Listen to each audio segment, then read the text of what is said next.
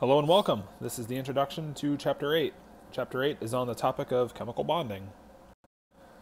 So some of the ideas in Chapter 8 on the concepts of chemical bonding include Lewis symbols and the octet rule. This is maybe what you can think of for oxygen, thinking of it as a 2s2, 2p4. So we might be picturing oxygen as something that has 6 valence electrons surrounding it. So we might think of our octet rule possibly as oxygen wanting to ideally obtain those 2 extra electrons either through making an O2 minus ion or perhaps through making and sharing 2 bonds with other atoms, maybe like sharing its electrons with hydrogen where we have 2 electrons being shared across the bond that we can express in this Lewis structure of the molecule water. So we'll talk about ionic bonding in the early part of Chapter 8, try to figure out what it is that holds ionic compounds together. We can probably appreciate right now that it's the electrostatic forces of attraction of the anions with cations. So maybe we can form something like calcium oxide where we get this strong ionic attraction between the calcium and the oxide ions. Then we'll talk about covalent bonding and get into bond polarity, electronegativity, talk about how different atoms have a different desire for electrons once we're making bonds. We can probably gain some appreciation for molecules, say like lithium fluoride being a plus minus ionic compound, and then HF being something that we can appreciate as being partially ionized, though being a molecular compound with this polar bond. And then maybe something like F2 where we have 2 fluorine atoms bonded together where each atom equally pulls on the 2 electron pairs in the bond, and then each of them simply have a partial charge of 0. So no charge developing in the case of F2. So we might imagine how we can have some ionic compounds like LiF. This is our metals and nonmetals. We can have some polar bonds where we have some relatively highly electronegative atoms paired up with some of the lesser electronegative atoms like H and F. This is actually one of the most, this actually is the most polar of the molecular bonds that we'll be considering. And then the case where we have some nonpolar bonds where we end up with a completely equal sharing of electrons across the nuclei in the bond. So we'll go through some examples of that as we get through the chapter, as we then try to finish up with drawing Lewis structures, talking about things called resonance structures. We'll see some Lewis structures violate the octet rule. For many of these molecules, that's perfectly reasonable, and they still can exist as stable molecules, though sometimes not always following this octet rule, the octet rule being 8 total electrons surrounding an atom. We'll see many examples of atoms that actually don't have this preference in some of their Lewis structures. And then finally, we'll remind ourselves of some of the strengths of chemical bonds, but we'll try to link those up with more on the ideas of lengths of bond here in this chapter. So we'll try to pick up that our triple bonds are usually stronger and hence shorter than things like our single bonds. So if we're like looking at like a nitrogen-nitrogen, that's a triple bond, versus the oxygen-oxygen double bond, this bond here is actually shorter than the double bond is between the 2 atoms. So we can look at the bonding type here and really think of these bonding electrons as serving as the glue that's holding these nuclei together. So we have 3 major types of bonds we encounter in nature. We have ionic bonds. These are the type of bonds that holds the ions together within ionic compounds. We can think about how solid sodium chloride would be a tremendous number of plus and minus ions where we have the electrostatic forces of attraction keeping the ions held together. That's our ionic bond. Our covalent bond is the case of the bonding in molecules like water. So we have 2 electrons being shared between each of the O and H bonds in this molecule. So each line represents 2 electron pairs that are being shared across the bond. One thing that's kind of interesting is to, once we get through the chapter, you get a gauge of how strong bonds are for the covalent bonds. But we saw this in Chapter 5, that breaking this bond is about 400 to 500 kJs per mole. We'll see here soon that breaking a mole of an ionic bond is about usually 800 or so kJs per mole. So ionic bonds generally a little bit stronger than covalent bonds. Metallic bonding is actually very strong bonding. It's a type of bonding present in metals like iron solid, sodium solid. One of the things that's interesting in particular with iron is if you think about how it has 8 valence electrons. A lot of valence electrons, and then a high positive charge for the nuclei. So you can think we have these nuclei that are positively charged, all these electrons that kind of act as almost a sea of electrons surrounding these nuclei. It's an interesting contrast here. It's like you have two electrons in a covalent bond that are located specifically between two nuclei. In the case of ionic bonding, you have the case of having electrons that are very specifically on one atom and like no longer on the other. That's why you get these plus and minus cations. In the case of iron, you almost have all these electrons that just flow among all the nuclei, such that you can't even really figure out which electrons belong to any of the particular nuclei within the metal structure. What this sea of electron bonding model that sometimes is described for metals, it's described a little bit more in chapter 12. So there's more of a description of this topic later within this course. But this is a somewhat easy way to understand the conductive nature of metals. If you can find a way to remove an electron from one end of the metal, so you create a tiny little positive charge by removing an electron, all the other electrons in the metal can easily respond by flowing towards that positive charge. So you can perhaps understand the electrical conductivity of metals through the sea of electron model. But metallic bonding is a type of bonding that holds our metal atoms together, and it's a very strong form of bonding. It's why metals often have very high melting points. Lewis symbols are a way of describing the valence electrons around a central atom with a little bit of intuition of how the atom might use those electrons to form bonds with other elements. For example, lithium has one valence electron, so it has one dot. Beryllium, two valence electrons, two dots, but we draw a dot on either side, so perhaps it could pair up and bond with atoms on either side. So if you imagine a dot structure of beryllium like this, perhaps it can pair up with two H atoms and make two bonds on either side. If you imagine the Lewis dot structure of boron, three dots for its three valence electrons, so perhaps it can pair up and make bonds with three H atoms. So if you imagine a hydrogen atom, we pair up and make a single bond between it and the boron atom. If you imagine this with carbon, so maybe we'll make CH4, that's a stable molecule of methane with NH3 ammonia. Maybe we'll put three NHs on here, leave a lone pair behind. Of course, we know water is very stable with two hydrogens, leaving behind two lone pairs of electrons. And then we'll leave three pairs of electrons and come up with a stable molecule in the case of HF. And then neon is already stable due to having that noble gas configuration of electrons without sharing its electrons with any other atom, so it just stands still as a noble gas. So the octet rule. Atoms tend to gain, lose, or share electrons until they're surrounded by this noble gas count of electrons. So hydrogen picks up that count with 2 electrons because that's neon's noble gas count, and then oxygen picks up the total of 8 electrons surrounding it through covalent bonding. Of course, something like oxygen could pick up 2 electrons and form the 2- ion if it were to go ionic. So we can add electrons to obtain this noble gas count as well. And then perhaps other elements, maybe magnesium, can take its 2 electrons and just lose them and form the 2+ ion. So these atoms can gain, lose, share electrons until they obtain this special configuration of electrons that makes them have a greater stability. Now, some of the times it actually isn't even a noble gas count. We'll pick up a few molecules that actually form stable compounds without necessarily forming with this or obeying the octet rule as we proceed through this chapter. So let's take a little bit more of a look at ionic bonding.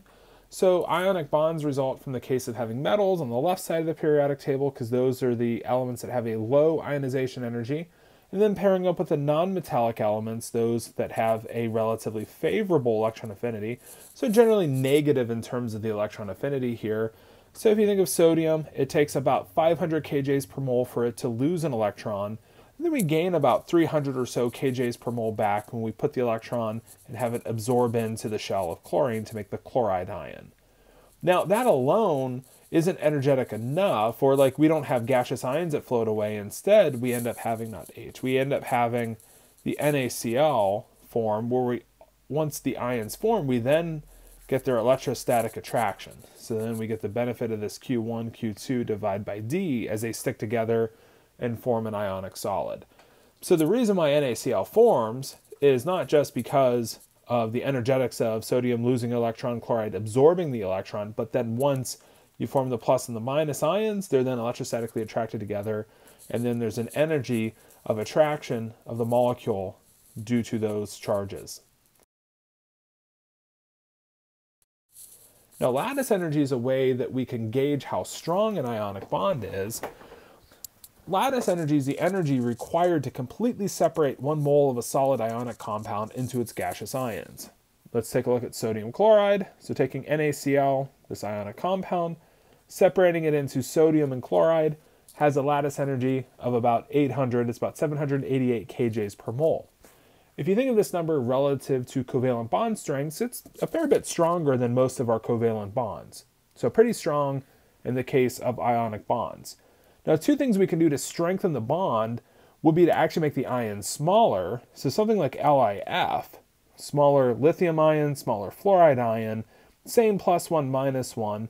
This would separate into lithium plus gas plus F minus gas. We'd expect the lattice energy of lithium fluoride, of this lithium fluoride compound, to be greater than the lattice energy of NaCl. And it'd be higher by maybe 100 or so kJs per mole. Not necessarily by a whole lot, but it'd be higher nevertheless. Now, if we compare these lattice energies to maybe that of Ca2 plus, O2 minus, so CaO, breaking apart to calcium 2 plus, O2 minus, separating a 2 plus and a 2 minus ion is going to take a fair amount of greater energy. So the delta H, the lattice energy here for CaO, is going to be on the order of about 4 to 5 times higher that of NaCl. This value here is about 3,500 kJs per mole, approximately. So a lot higher in the case of CaO because we're now separating ions that have a greater charge. So lattice energy, we'll see, is greatly dependent upon the size of the ions, but then also much more highly dependent on the charges of the ions. Let's take a look at a chart comparing a lot of different lattice energies. So this chart here is comparing several different lattice energies, so LiF to Cl to I. As we increase the size of the halide ion, we get a drop in the lattice energy. As we imagine doing this for sodium, fluoride, chloride, bromide, iodide, we also get a drop in the lattice energy. As we also maybe compare going from lithium fluoride to sodium fluoride to potassium fluoride and increasing the metal ion, notice that we're going from 1030 to 910 to 808 kJs per mole. Generally speaking, the lattice energy is also going to be proportional to the melting point of the compound. So compounds that have a greater lattice energy usually have a higher melting point. So this is related to some fundamental properties of a molecule. So we usually see a dependency of lattice energy on things like melting point. So compounds that have a 2 plus minus sort of behavior have a higher melting point in general because they have the higher lattice energy, because they have more highly charged ions. And then also if you have a 2 plus, 2 minus, it's even more pronounced that the 2 plus 2 minus ions have an even higher lattice energy. So you can see the lattice energies of the +1 minus ones, about 600 to 1,000 kJs per mole is our range here. If you double the charge of one of the ions, you roughly double the lattice energy. So we now are looking at lattice energies of about 2,000 or so kJs per mole. If you double the charge of both ions, we're almost multiplying those lattice energies by about a factor of 4. So now we're in about the 3 to 4,000 kJ per mole range. And then look at 3 plus, 3 minus. In the case of scandium nitride, this compound has a humongously high lattice energy, so about 7,500 kJs per mole, because of this more highly charged 3 plus 3 minus set of ions require much more energy to separate those into their gaseous counterparts. So now if we compare and contrast a little bit with covalent bonding, covalent bonding is the case where we're going to share electrons between our nuclei as opposed to one of the nuclei keeping a hold of those electrons like ionic bonds do. So in terms of a probability distribution, our electron has the highest probability of being found in between the nuclei, and still a little bit of a higher probability of being found at the actual nuclei itself, or closest toward any one of the particular nuclei at any given moment. One thing that's important is that the electrons still repel each other, but they are the glue holding these nuclei together. So that's ultimately what's holding the two nuclei together to make this type of bond.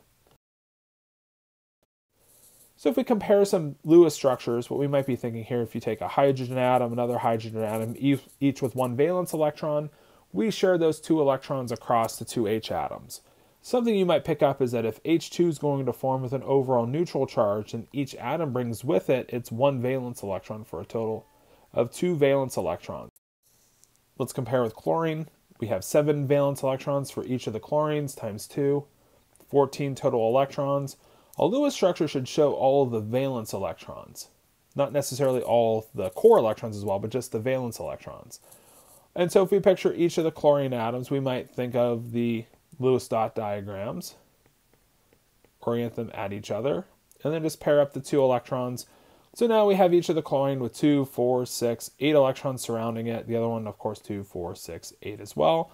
So we're satisfying each of the chlorine's octets by sharing the electron pair with a covalent bond. And so then in the case of HCl, maybe we take an H and a Cl, pair them up.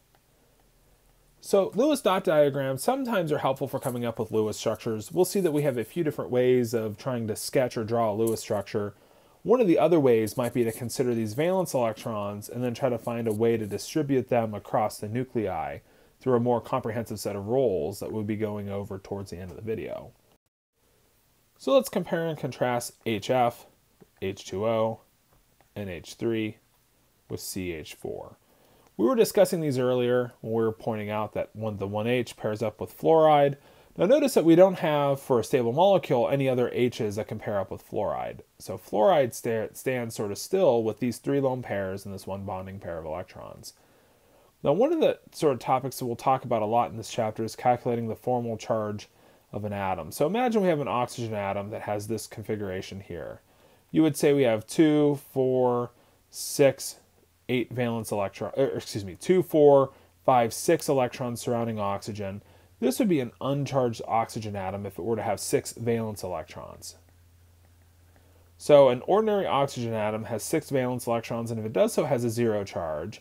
The O atom in this box has 6 electrons surrounding it, so this O atom has a formal charge of 0. So we can calculate the formal charge of oxygen here and find that it's 0. H has 1 electron surrounding it, and so then we can say it has a formal charge of 0 as well. So this idea of formal charge, what it does is it assumes that the bonding pair electrons and the covalent bonds are equally shared.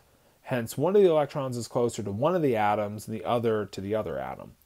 And what this allows us to do is try to consider what the net charge of the atoms would be given this covalent behavior. If we look at nitrogen, break its bonds in half, so we have 3 electrons closer to the N, 1 in each of the bonds closer to the H. That gives each of these atoms a 0 formal charge as well. So one thing that's interesting for nitrogen is it forms stable molecules very often with 1 lone pair of electrons and 3 bonding pairs of electrons. That gives it, the nitrogen atom an octet and then also a 0 formal charge. Carbon accomplishes this with a 0 formal charge by having 4 bonding pairs of electrons and then 0 pairs of electrons. That's so it has 4 electrons would give it a 0 charge, and it's surrounded by 4 electrons. So it still has a 0 formal charge. Think about fluorine. It should have 7 electrons for a charge of 0, and it's surrounded by 7 electrons. So fluorine's accomplishing this task of forming stable molecules very often with 3 pairs of electrons and 1 bonding pair. So some molecules are slightly more complicated. If you picture perhaps a carbon atom, 4 valence electrons, oxygen, 6 valence electrons. Maybe we can pair up and make a double bond here, make a double bond here. Maybe we end up with something that looks like this, where we have 2 pairs of electrons being spread across the oxygen and the carbon atom. So we would call this a double bond. So we'd have 4 electrons being shared across that one double bond, and then another 4 electrons being spread across the other double bond. So in this molecule here, we have 8 total bonding pairs of electrons, and each of the O's has 4 non-bonding electrons. Now we'll see another approach later allows us to maybe consider counting up the electrons and distributing them, thinking about the charge of the central atom. So there's going to be other ways that lead us to this Lewis structure. And then for some molecules that maybe aren't as common as CO2 or maybe not as memorable as CO2, maybe we can figure out their Lewis structures as well. For something like N2, we can pair up, make a triple bond that gives each of the N atoms an octet, and also at the same time satisfying a formal charge of 0 for each of the N atoms. If we imagine breaking this bond in half, Each of the ends has a total of 5 electrons surrounding it, giving each of the N atoms a 0 charge. If you imagine taking oxygen, 2 atoms of O, of course oxygen is just going to make a double bond. So we make a double bond here in the case of O2.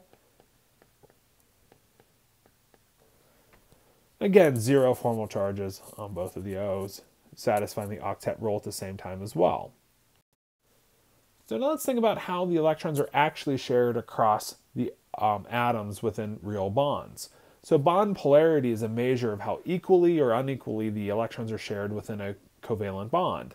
In a nonpolar bond, the electrons are shared equally.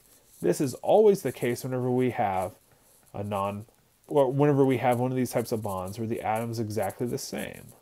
So if we have a molecule like F2, neither one of the F's has a greater pull for these 2 electrons, so they're equally shared. And the 2 atoms are exactly 0 in terms of their actual charge, and as well 0 in the case of their formal charges. Now contrast this with a polar covalent bond like HF. Now the difference here is a tug of war can be established where fluorine is smaller, has a higher effective charge, has a greater ability to pull these 2 electrons closer towards itself. Now think about this for a second. Imagine LAF, where lithium's trying to make this bond here, like HF does. Now the problem with lithium is that it has such a low ionization energy. Hydrogen's ionization energy is pretty high. Lithium's is actually much lower. If you remember, the ionization energy of H is on the order of about 1,300 kJs per mole. Lithium's only on the order of about 500 kJs per mole. So now fluorine has a much higher pull, such that with lithium, it's not even a contest at all. And fluorine completely steals that electron off lithium and forms with this -1 charge lithium with a plus charge. So this would be, the fluoride ion here on 1 unit of LAF would have a charge of 1.6 minus 1.602 times 10 to the minus 19 coulombs. The charge on lithium would be plus 1.602 times 10 to the minus 19 coulombs. This is just simply the charge of 1 electron. So the charge of 1 electron equals 1.602 times 10 to the minus 19 coulombs. So now think about HF. HF, the F's going to pull the electron pair more than H, but it's going to go somewhere between 0 and -1. And then H is going to go somewhere between 0 and +1.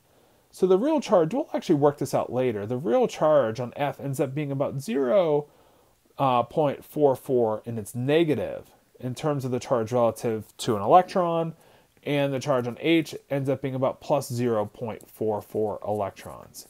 So it's almost 50-50. It's like 50% ionized, if you will, where lithium fluoride would be more like 100% ionized. So fluoride adopts or ends up with a slight bit of charge, or actually in this case maybe a fair bit of charge, where it's about halfway between a charge of 0 and a charge of -1. And that's just this electron pair shading closer towards the fluorine. So let's compare and contrast. F2, neither of these fluorines obtains a charge different from the other. Both of them end up forming with a 0 charge. HF forms with a charge of about minus 0.44 electron units. We'll see how we can calculate that at a later time. The positive charge ends up on the H atom, and then lithium fluoride ends up forming with a plus and the full minus charge and forms a real distinct ionic compound. So HF somewhere in between. That's our polar covalent bond. So now if we compare electronegativity, fluorine has the highest electronegativity of all the elements on the periodic table. What electronegativity is it's a measure of the relative desire for electrons within bonds. So fluorine is going to pull electrons more closely towards itself. This is a function of fluorine having a relatively high effective charge and then a really small size. So fluorine can really have a strong impact on pulling electrons towards itself. Now you might recall that iodine technically has a higher effective charge than fluorine, but the problem with iodine is it's much bigger than fluorine. So being bigger doesn't allow iodine to have as strong of a pull towards itself for electrons in bonds. Fluorine forms some interesting compounds. If you imagine some of these mixed compounds, like instead of F2, imagine fluorine in the case of one, iodine in the case of the other.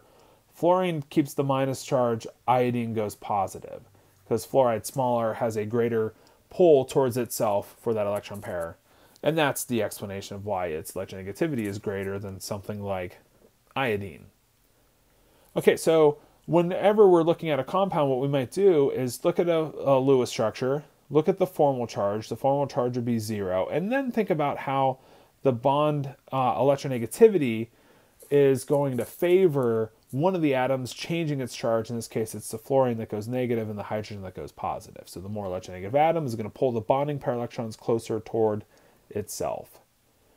So now the electronegativities of our metals are pretty low. So if you pair a metal up with a non-metal, you're getting this ionic behavior, the ionic compounds resulting. If you pair hydrogen up, due to its higher ionization energy, it's going to keep some of that electron closer towards itself and then form these polar covalent type bonds as opposed to the ionic bonds like the metals do. Now I'm going to demonstrate the Lewis structure rule before we actually take a look at them. What I might do if I'm coming up with a Lewis structure for PCl5 is write the valence count of phosphorus 3 times 7 for the chlorines. That gives me a total of 26 electrons that I have to distribute. So this is my valence count. These are the electrons I have to distribute across PCl. What I usually want to do is single bond the atoms first to the single bond the non-central atoms, the outer atoms, to the central atom, and complete the non-central atoms octets. I don't necessarily immediately put an electron pair on the central atom. I wait to see if I have electrons left over. So at this point, I've distributed 24 electrons onto the molecule. I have 2 electrons left over. Those electrons go onto the central atom. So we put the leftover electrons, if there are any, onto the central atom. So some central atoms may be deficient of an octet. We're not adding electron pairs to fill octets unless we have them available within the molecule. So we had them in the case of PCl3. So this ends up being the Lewis structure of PCl3. The last consideration would be if we have the ability or the need to make any multiple bonds, and we don't because we have 0 formal charges across this molecule. The phosphorus has a 0 formal charge as well. The formal charges should all sum up to the charge of the molecule, which is 0, so that works out as well. And then finally, we have the octet being satisfied on phosphorus, so there's no need to really consider any other structures in this one for PCl3. Now for HCN, we have 2 basic ideas. One is a dot diagram. This doesn't work so bad. This works pretty easily, actually. So you can pair up, make a triple bond, and then a single bond. So you end up making HC triple bond N, lone pair.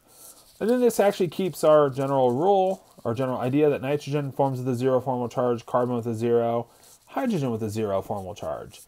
Now we could also get there by adding up our valence electrons,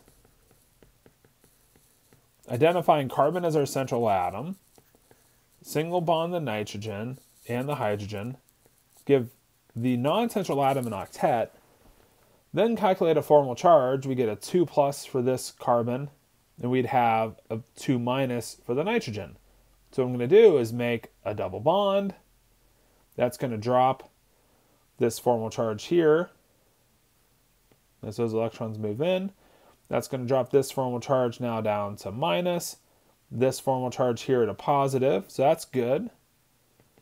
We've reduced the magnitudes of our formal charge. That's generally a good thing within Lewis structures. And then we can do this one more time. We can take this electron pair, move them in, and then in the process, we make a triple bond.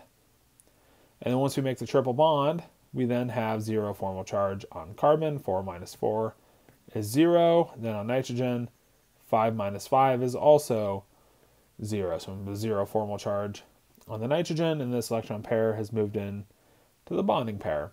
So we can end up with this molecule in 2 different ways, Lewis dot diagram, or by thinking of some slightly more generalized rules for drawing Lewis structures. Now let's think of the of the Lewis structure rules for CO2. First, count up the valence electrons. That's 16 total. Central carbon.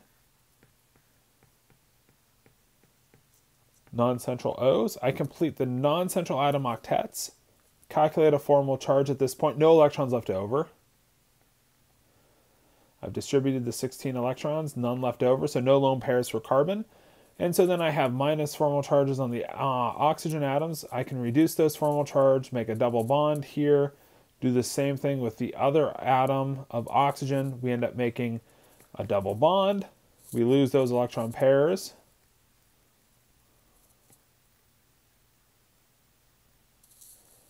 And then in the process, we're reducing the magnitudes of formal charge. So now the formal charge in these atoms would be 0 for O, 0 for C, and 0 for the other O. Now, one thing you might wonder is, well, why might we rule out this Lewis structure here? You may, I don't know if you would necessarily even consider this as a possible Lewis structure, but this isn't a good one because our formal charge here is minus on this O, positive on the other O, and in general, we should choose a Lewis structure that minimizes the formal charges when possible. So we want to minimize the formal charges when we're generally satisfying the octet rule the same in either case. So if we're looking at these two different structures and we see in both cases we're satisfying the octet rules for both atoms, we're going to ultimately choose the one that minimizes the magnitudes of formal charge on the molecule, not the ones that maximize those formal charges. Now let's go through the rules for NCS with a minus charge. So let's also see how we take care of a minus charge. So we have 5 for the nitrogen, valence count 4 for carbon, 6 for sulfur, 1 for the charge. We got to add 1 electron for the minus charge. That gives me a total of 16 electrons. So we probably wouldn't be too surprised to see that a structure just like CO2, we can draw some analogies that might help us. So the CO2 analogy or analogous structure would be this one.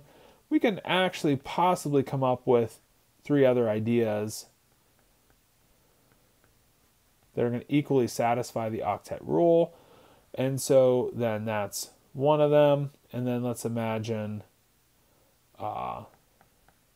this structure here. Now this one is especially bad because I have a 2 minus charge here on that nitrogen. I have a plus charge on this S.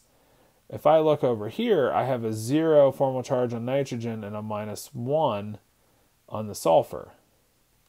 If I look over here, I have a -1 on the N and a 0 on the sulfur.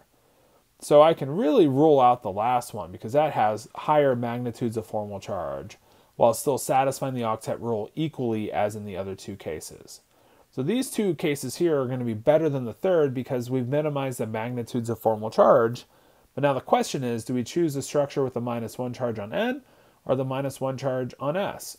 Now, whenever we're satisfying the octet rule equally in both structures, and the only issue is the difference in formal charges, we're going to look to whether N versus the S, which one has the greater ability to pull electrons towards itself, which atom has a higher electronegativity, and that's nitrogen. So nitrogen's more electronegative, so we choose this Lewis structure here for NCS minus, because the nitrogen is going to have a greater pull of electrons towards itself and be more likely to be the negatively charged atom, as opposed to sulfur, which is less electronegative, so we're not going to preferentially put the minus charge on the sulfur. So we can choose between structures that might satisfy the octet rule equally, but then places a different formal charge on some of the atoms, and we want the more negative charges to wind up on the more negative atoms, on the more electronegative atoms. So now let's contrast those 2 structures for the last 2 molecules with ozone.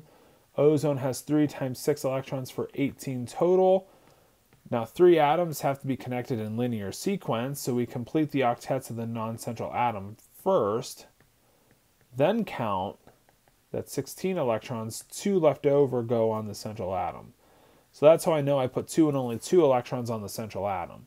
So now at this point here, I'd have a 2 plus formal charge on oxygen minus on the outside oxygens. So what I can do is pull in and make a double bond.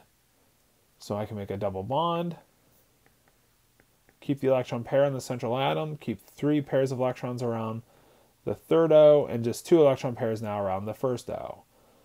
Okay, so now this molecule here is kind of interesting in that I could have made this double bond actually here instead and left the other double bond as it was. So now when I look at this structure here and recognize that I could have made this double bond and left the other one as a single, and left it as the minus charged atom, that I have a case here that's called resonance. I have an issue here where anytime a molecule can exist, or we can sketch these Lewis structures that are equivalent as each other, yet different. So these are equivalent in what they're representing, yet they're different from each other. They're different because we're making the OO bond with a different set of the oxygen atoms. If I imagine numbering these atoms O1, 2, and 3, in one case I'm making the double bond between O's 1 and 2, in the other case between O's 2 and 3. Now, one important tidbit here, or thing to keep in mind, is that a Lewis structure is not a molecule. We're just trying to understand the bonding in molecules and better understand the ways we might picture molecules through sketching Lewis structures. Just because I draw Lewis structure A, let's call this one A, doesn't mean the molecule is compelled to exist as the atoms are depicted within that Lewis structure. Likewise, just because I can sketch B doesn't mean the real molecule exists as B.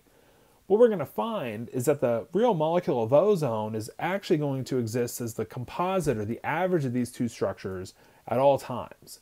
We'll see this in maybe better detail on the next slide. So now this picture here is actually depicting two O atoms on the outside that look to be identical to each other. Being identical to each other is going to look like the case where we have this extra pair of electrons that's spreading itself out across the two bonds at any given time. So I might be able to sketch one resonance structure or the other, but the molecule is going to resonate at all times, that extra electron pair across both of the bonds between the O atoms at the same time. So what ends up going on is we end up taking the three pairs of electrons and spreading them across the two OO bonds at any given moment, such that the bond between O appears to be about an order of 1.5, or a 3/2 order. Now where this plays a role is that generally double bonds are shorter than single bonds. So usually when we're looking at length, our double bonds are going to be shorter than our single bonds. So if we have an oxygen-oxygen single bond, the double bond usually is going to be shorter because we have more electrons pulling those nuclei together, acting as the glue holding the nuclei together. Now, if we compare this to the case where we have like a 3/2 bond, like in the case of ozone, we have this extra bond here with this 3/2 bond, it should have a length kind of in the middle of the two. The key is that the two OO bond lengths in ozone are equal in length. So these two bond lengths, they're equal in bond distance due to this resonance effect. So one Lewis structure cannot depict ozone. We need two to depict ozone, and then when we see that they're equivalent yet different structures, we then know the real molecule of ozone at any given moment exists as the average of the composite of those structures. So the real bonds between the two O's on one side and the other of the molecule are exactly the same at any given moment. So we have this like 3/2 type bond. Now let's compare and contrast our Lewis structures for BF3 and for CO3 2-. 3 plus 3 times 7 is 24 total electrons for BF3. Then we have 4 plus 3 times 6 plus 2. That's also 24 electrons. Now when we're sketching our structures, I end up writing 3 fluorines. Satisfy their octets with lone pairs. That's 24 electrons. No electrons left over to go in the central atom, so we stand still. So I'm not taking boron to be deficient of an octet. I'm not drawing those electron pairs here just to fill an octet. I don't have any left over, so no electron pairs can go on boron. In the case of carbonate, something very similar happens. O atoms with their octet.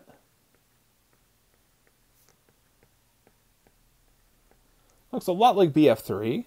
We have 3 single bonds, 3 octets being satisfied on the outer atoms. The central atom's not satisfying the octet role, but we have no electrons left over, so I can't put an electron pair on the carbon atom. But the question might be, do I make a double bond? Now the issue with boron is there's no charge on this atom. There's no net charge on boron, yet there is a net formal charge on carbon.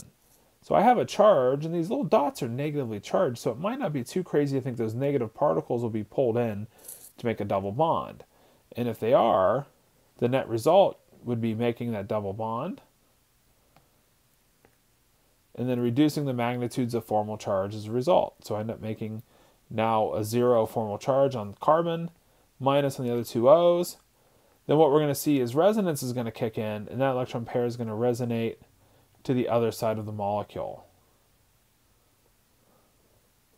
Okay, so we're going to end up moving this double bond across the molecule such that all of the CO bonds in carbonate end up being equal in length of an order that we can say is about 4/3. So we have about 4 pairs of electrons being spread across the 3 CO bonds of the molecule.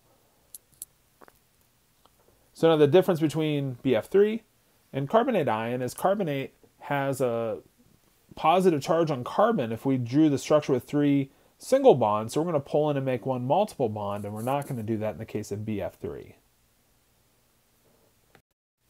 Now, some molecules expand their octets, and these molecules truly exist. We have 5 plus 5 times 7, that's 40 electrons to distribute in terms of the valence electrons for PCl5, central phosphorus, chlorine, 5 of them. Each of the chlorines satisfies an octet. I'm just going to draw 1 because that's 8 electrons around each of the chlorines. That's all of our electrons. We have none left over. So this would be a structure of PCl5. Phosphorus is expanding its octet. This is commonly done or possible for molecules in the third row of the periodic table. If we look at SF4, we have sulfur, 4 fluorines. I forgot to count my electrons. I'll do that in a second. My valence count would be 6 for sulfur, 4 times 7 for the fluorines. That's 34 total electrons. If I distribute 8 electrons per F, and there's 4 Fs, that's 32 electrons. We don't have 0 left over here. We actually have 2 electrons left over. We have 2 electrons left over. We're going to put those on sulfur. Now, sulfur ends up having 1, 2, 3, 4, 5, 6 electrons surrounding it. Formal charge on sulfur here is 0. Formal charge on the fluorines is also 0. PCl5, the formal charge on the phosphorus, 1, 2, 3, 4, 5. So it's 0 as well. So not too crazy to think that these compounds are existing with central atoms that are relatively large that ultimately end up with 0 formal charges on their atoms. Now, one thing that's interesting is nitrogen's too small to do this. So NCl5 doesn't exist as a stable molecule like PCl5 does. Like OF4 doesn't exist as a stable compound like SF4 does. You can also form compounds like SF6, but not compounds like OF6. Now, we're not necessarily trying to have you predict which compounds exist or don't exist, but we're not going to generally expand octets in the case of stable molecules with central atoms in the second row of the periodic table. So let's look at our odd electron counts. So OH radical, or without a charge, you might contrast this with OH minus. OH minus, the difference here is 6 plus 1, 7 electrons total for OH. OH with a minus charge has that extra minus, so 1 extra electron. OH minus would have this Lewis structure. So we have 8 electrons distributed. We got to kick one of the electrons off the O. It's really the only electron available to kick off. So we kick one of those electrons off, and then we have the Lewis structure for OH without the charge being this Lewis structure here. So one of the atoms with an odd count has to violate the octet rule. Interestingly, in this arrangement, both atoms have a 0 formal charge. So minimize formal charges in the case of OH. Now in the case of IO, for this molecule, we're going to have 7 plus 6 electrons, so that's 13 valence electrons that we're distributing. Maybe we'll contrast this with IO minus first. So IO minus picks up and has 14 electrons. So IO minus, we're going to have IO octets being satisfied. 14 electrons, just like something like Cl2 or F2. So single bond, lone pairs around all the atoms. So now the question is for IO, do you kick the electron off of the iodine or off the oxygen? Let's consider the two. Let's go off the iodine first. We kick the electron off the I. This almost looks good because you say, okay, we got a minus charge on the O. That's generally not a bad formal charge for oxygen, but the formal charge on iodine here ends up being positive for +1. If we compare and say, well, what if we take the electron off of the O instead and come up with this Lewis structure, that this one ends up being better. This one's better because the formal charge of iodine is 0, 7 minus 7. Formal charge of oxygen here is also 0 for 6. They give oxygen a 0 count of electrons minus 1, 2, 3, 4, 5, 6. So oxygen's formal charge is 0. So we're going to preferentially choose the Lewis structure that's better as the one that minimizes formal charges while keeping everything else equal. So if all else is equal, lower formal charges is better. Now in the case of NO, again, maybe we contrast this with NO minus. So that'd be 5 plus 6 plus 1 electron for 12 total. That's going to be a double bond structure for NO minus. NO minus puts a minus formal charge on N. That's okay. I mean, in this molecule, the oxygen has a 0 formal charge, N has a negative. We have no choice. We have to satisfy the octet rule on both atoms, and that's just what simply results. But when I'm trying to consider which atom I kick the electron off of, it's a pretty easy decision to kick it off the N, because that ends up forming, that ends up forming 5 electrons around the N for a 0 formal charge, 6 electrons on the O for a 0 formal charge. As opposed to if we kicked an oxygen electron off, then we'd have an odd count on O and a positive formal charge on O and a negative on N, maximizing our formal charges. So the better Lewis structure for NO looks like this one here. So let's look at this case of like BF3 again. In the case of BF3, we might have considered taking one of these electron pairs, making that double bond like we did in the case of carbonate ion. And if we do, we end up with this double bond. If we end up with this double bond here, this is actually pretty bad because we're putting a formal charge of plus on fluorine and now a negative formal charge on boron. So the weird thing with this structure would be, why would we take an atom that doesn't have a charge and pull electrons in towards it where we don't even have a positive charge to pull those negative electrons in? And then the result is our lesser electronegative atom is picking up a negative charge at the expense of our more electronegative atom of fluorine. So this is a pretty bad idea. In fact, fluorine's more electronegative. In the real molecule BF3, the fluorine's trying to pull the single bond closer towards itself. The real charge of F should actually be partially negative in this compound, not positive. So these are really not even less important. These are pretty bad structures to consider for BF3. The real molecule of BF3 is going to be much more likely to have partial negative charges around the F atoms and then a positive charge on boron, not a negative charge on boron. So BF3 is happy in the Lewis structure to stand still, or stay pat, if you will, with a fewer than an octet surrounding the boron atom. So there's no need to satisfy the octet rule using multiple bonds in a molecule like BF3. Now let's discuss multiple central atoms for a minute. So this molecule here just has more than one central atom. We end up with a CH3, C. Now you may wonder here, do we go a linear sequence with this? The problem is I'm going to have a hard time coming up with 4 bonds on that oxygen atom if I go with this linear sequence. Instead, what I'm going to have to do is maybe put one O up and the other O on the side, and then have an OH on one of them. 2 lone pairs, 2 bonds, very common for O. So I can get into the structure here just by understanding the nature of O, forming with 2 bonds, one on either side of the O in this case. Now this O here is going to form 2 bonds just with a double bond. So we make a double bond just like in CO2, 2 lone pairs. So for some of these organic molecules, we can take advantage of carbon forms with 4 bonds, not 5, not 3. And then oxygen tends to form with 2 bonds, 2 lone pairs. And then we do that with both the O's. H tends to form just 1 bond. So that's acetic acid. This group here is the carboxylic acid group, a pretty ubiquitous acidic group in organic compounds. This chart here is reviewing some of our bond strengths. One of the things that's neat is just sort of reminding ourselves that our covalent bond strengths are in the order of about 400, give or take, kJs per mole.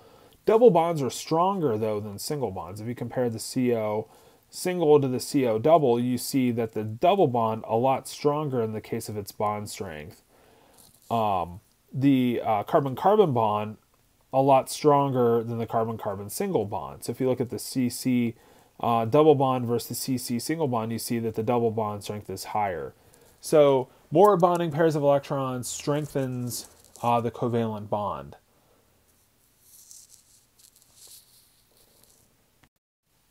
So now we can compare and contrast our bond strengths and lengths. If we use the NN triple bond, strong bond, and its triple has 6 bonding pairs of electrons. If you compare that with the NN double bond, what happens is the bond lengthens, so the NN double bond is longer than the NN triple bond, and it's also weaker as a result. the NN single bond is even longer and then even weaker. And so our bond strength, the NN triple bond, stronger than the NN double bond, stronger than the NN single bond. And then so that's in terms of strength. So triple bond, stronger than double, stronger than single. And in the case of length, this trend goes the opposite way, that our NN triple bond is shorter than the double bond, which is shorter than the single bond. So fewer bonding pairs of electrons lengthens the bond in the single bond between the two ends. That serves to weaken the bond and give it the weakest possible bond. Now finally, let's come up with a contrast between bond lengths and their Lewis structures. So carbon monoxide would be 4 plus 6, that's 10 electrons. So that's going to form the triple bond. Diatomic molecules are slightly different in their Lewis structures than maybe some of the bigger molecules. For diatomic, we're always going to satisfy the octet rule when we can, and only when we have an odd count might we not satisfy one of the octet rules, and then we're careful with which one we're choosing, looking at their formal charges to be our guiding light, if you will, for making that decision. So we get a triple bond in the case of carbon monoxide. What's really interesting here is this gives oxygen a positive formal charge and carbon a negative formal charge. But we have no other choice for a Lewis structure that would satisfy the octet rule of both atoms. Now the only possibility for CO that might be another considerable Lewis structure would be one that just doesn't violate, or that doesn't follow the octet rule. So this octet rule of carbon's not being followed here. We only have 6 electrons surrounding it. This structure here would give 0 formal charges to both atoms, but is not the best Lewis structure because for diatomic molecules, we're always going to satisfy the octet rule.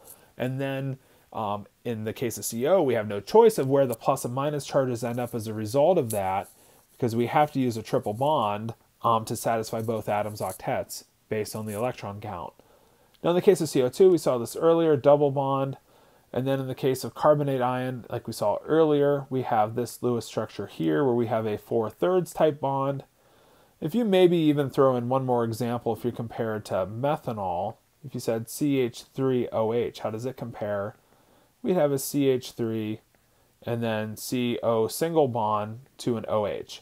So the key here would be that our triple bond is going to be the shortest. The carbon-oxygen distance in CO2 will be a little bit longer than in the CO molecule. The bonds in carbonate would all be the same, so all of these CO bonds are the same length, despite one of them looks like a double, the other two look like a single. We have this effect of resonance. We'll explain that a bit more perhaps as we go along if that's still confusing on why this is the case, but all the bonds end up being the same in carbonate and being described of about a 4/3 order. And then the bonds in methanol would be the longest because in this molecule we have the CO single bond, and that's going to be longer than this 4/3 type bond. So we can use Lewis structures to come up with predictions of things like bond length, and then we can maybe compare against some actual bond lengths to hopefully see that our model's making sense. So we use Lewis structures to come up with a model to help us understand the bonding in molecules. Some structures are going to have resonance going on, so we need more than one Lewis structure to describe some molecules. Other molecules like CO2 or CO, one Lewis structure is fine for understanding a majority of their properties. Well, that's all for this video. Thanks for the attention.